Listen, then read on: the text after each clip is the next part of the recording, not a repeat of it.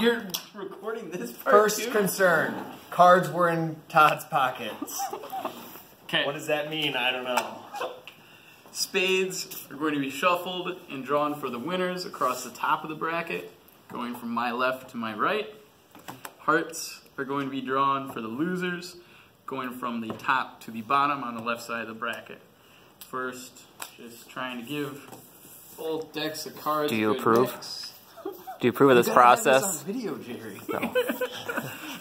It is, Scott, it is. Do you approve? Scott gives a thumbs up. Give it a good mix, if you could.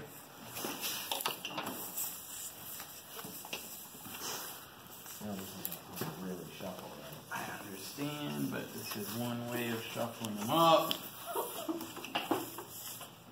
Hopefully Dan got all 10 cards earlier, so we don't have to shoot this video again. Scott, if you could cut it somewhere for me. And if you could cut that one somewhere for me. Bam.